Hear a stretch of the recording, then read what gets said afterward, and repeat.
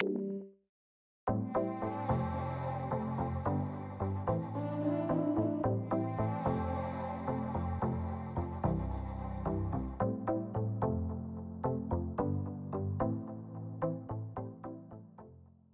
tutorial will introduce you to the block flexure toppling model in RocTopple. Select Project Settings from the toolbar or the Analysis menu. Select Analysis, Project Settings. Under the Toppling Model tab, you can see the two different models. Let's keep the block toppling model for now. We will change that later for a comparison. Select OK to close the Project Settings dialog. The Input Data option is the main input data dialog for RocTopple. Select Analysis, Input Data. Under the Geometry tab, make the following changes. Set the slope angle to 60, slope height to 60, upper slope angle to 0,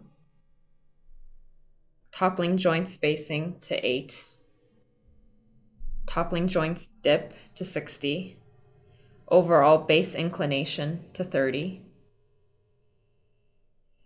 and rock unit weight to 25. Under the Base and Bedding Strength tab, make the changes as follows.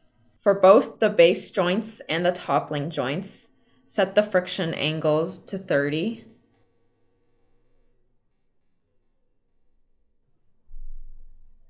and the cohesion to 20. Select OK to close the Input Data dialog.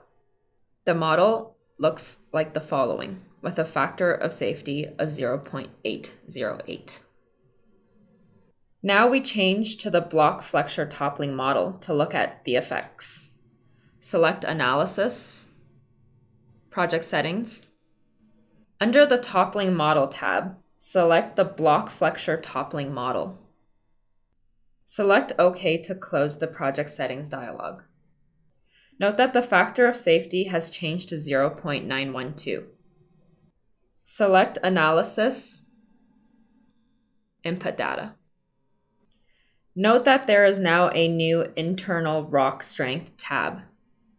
Because shear failure due to flexure in each block is now considered, we require the corresponding input data from our users.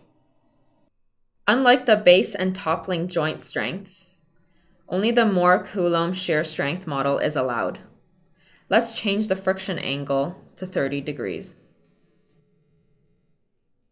Note that the factor of safety has reduced to 0.845. Under the Geometry tab, note that the overall base inclination is disabled. It is because in the block flexure model, the slope is linear. As a result, bedding dip angle and the overall base inclination have a fixed relationship. The overall base inclination equals 90 degrees minus dip angle.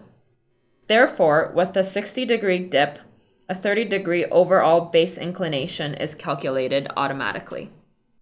Under the Point of Force Application tab, you can enter ratios between 0.5 to 1 for cases when the block above is sliding, shearing, or flexurally bending. These mark where the normal force from the block above is applied on the current block for equilibrium calculations. We will keep the defaults. You can read more on point of force application in the RocTopple help. Select OK to close the Input Data dialog. The model looks like the following.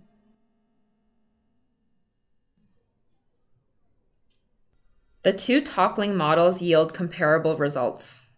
In the flexure toppling model, there is enough shear strength to prevent the fourth block from toppling over, and hence the higher factor of safety when compared to the block toppling model. This concludes the flexure toppling tutorial.